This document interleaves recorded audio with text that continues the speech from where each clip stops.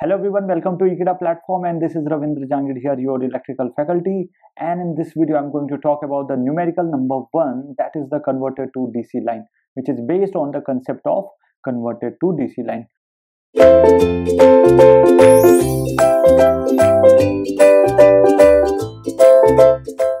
So I will start with the reading of this question. So let's start with reading of this question. This question is actually saying that the constants of the three-phase line are A, that is 0.9, that is the 0.922 degree, and in angle 2 degree, this is given in the polar form, and the beta is B, that is not the beta, B is given 140, it is actually corrected, and angle 70 degree per phase. Line delivers the 60 MVA at the 132 kilovolt and having the power factor 0.8 power factor. We have given the power factor 0.8, the voltage value 132 kilovolt, and the 60 MVA, the apparent power is given here. So find the sending end voltage. What we have to find? The sending end voltage, that is the Vs, and also the maximum receiving end voltage, and also we have to find Vr maximum. Then Vs and Vr held constant. If above line is converted to DC line, then find the receiving end voltage, power of the line. Actually that is power. So receiving and power of the line, that we have to find here. So this is the question, and now we will start with solution. So we have given the some data which are listed here, and according to that we will write the sum of the points which are given, and then we will solve according to that. So look at this, it is a typical power system question type. So we will discuss one by one. So if I talk about, whenever I talk about the Vs is Vs, that is the sending end voltage, that is going to be AVR plus BIR. That we have to understand, that is a long transmission line. For the long transmission line we are studying, and A and B are actually constant. That is kind of if you have studied about the two port parameter, so A and B we have used in the ABCD parameters, or you can say the transmission parameters. So likewise they are given, and the power per phase which is given is 60 by 3. Why I have divided by 60 by 3? Because here we have used a three-phase line, then I will divide, because per phase we will use, and that is the 20 MVA we will get.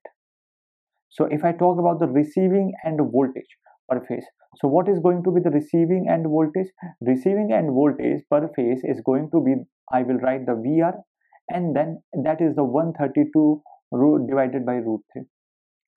Then you will confuse with why we have divided by root 3, because the root 3 is divided because the 132 kV is given. So we will, if nothing is given, then we will assume that it is a line to line voltage. It is line voltage, and we have to convert it for the per phase. Then we will divide root 3, because as we know, V line is equal to root 3 times of the V phase.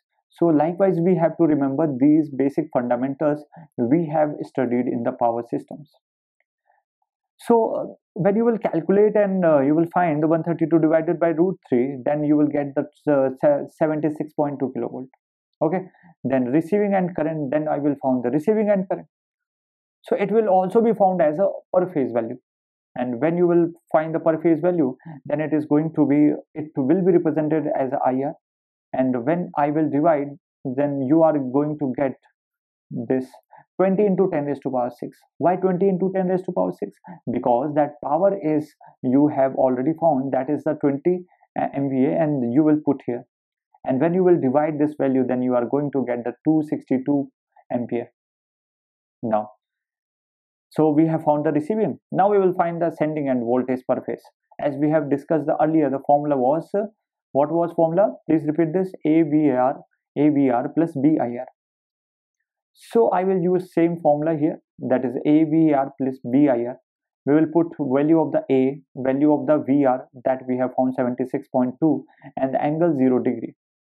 Then we will 140 to 140 in angle 70, that is for the value of the B, and then we will find here, one second, then we will find the 162.30 minus 36.8.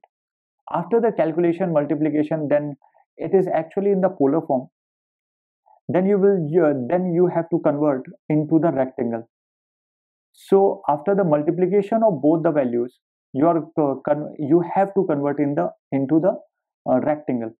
When you will convert into both into the rectangle, then you can only add, and after the addition I have given the direct number, that is the 99.22 plus J22.47. so this is the real number, this is the imaginary number, and again you will convert it into the polar form using the Kelsey or applying the basic conversion rule. Okay, I hope you have studied about that.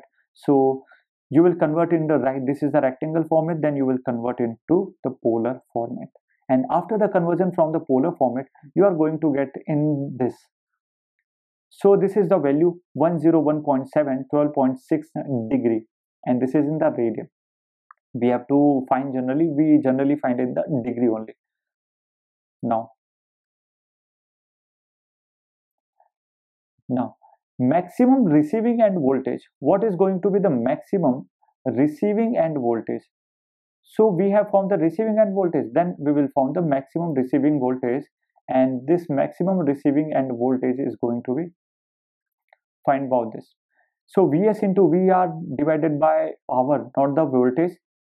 Vs into VR divided by B, and minus AVR square divided by B cos beta minus alpha. And actually it is the basic, you can say, the formula for your long transmission line, and if you have studied, so just direct remember, don't have to go for those also, just remember that, then you will come to know that is beta is equal to 78 degree. So don't be confused from where the beta has come. This is B, that is a 140 angle 70 degree. So this is a beta. So we generally like beta. Now put the alpha is equal to 2 degree, and that is from the A. A is written as mod A angle alpha. So after putting these all the values, you are going to get, put these values, so we'll put Vs and VR values and divided by B, that is your 140, put in the mod value, and here same mod value will be provided, and then you will get 55.35 and then 13.99, and after the simplification of this, you are going to get the 41.35 megawatt. What you are going to get? 41.35 megawatt that you will get.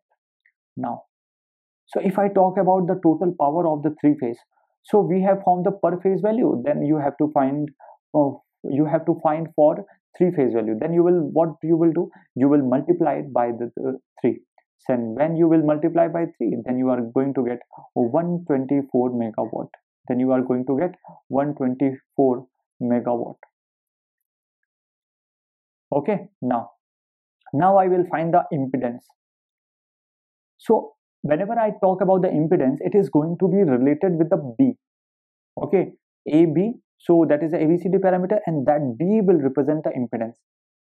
What is that B? That B is 140 angle 70 degree. Then you are going to get, then you will convert this.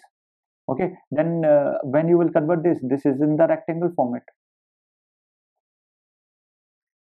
Rectangle format. So you will convert the rectangle format, then it will be cos 70 plus j sin 70. So this is cos 70 and this is j sin 70, and after getting the values of cos 70, you are going to get 0.342. What you are going to get? 0.342, and this will be j 0.9396. And after the multiplication with the 140, you are going to get 47.85 plus j 131.55. So from where it has come?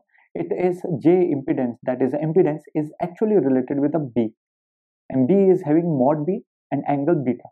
Okay, now, so if I talk about the DC resistance, because ultimately we have to find the DC power. So if we find the DC resistance of the line conductor, line or the conductor, that is line or the conductor, not the division, the DC resistance of the line or the conductor, then you are going to get this. So what you will write? This is a 47.8, this is 47.8, and this is divided by 1.25. Okay, and after the division of this, you are going to get the 38.305. Okay guys, I will move for the next one, that is so DC voltage between the lines.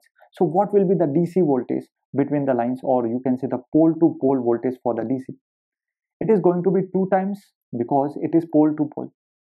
Okay, not neutral to pole, that is pole to pole. So I will multiply 2, and if we are talking the pole, then 132 root 2 and divided by root 3. Actually 132 is actually your line to line voltage, and that is actually the RMS voltage. So you will multiply root 2 for the peak value, and then you will divide the root 3, so it will be converted into phase, and when you will multiply by 2, it will be converted into pole to pole value. As you are having this 216 kilovolt. Now ID and IP both are same, then I can write the 262 ampere, which we have found from these formulas, this. So I can write this, and DC power delivered at the receiving end. So what will be the DC power? You have to just multiply the current, that is the ID, and the VD. So you are going to get 56.70 megawatt.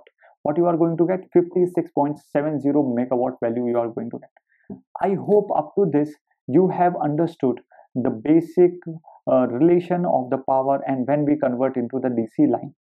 So tata bye bye and thank you.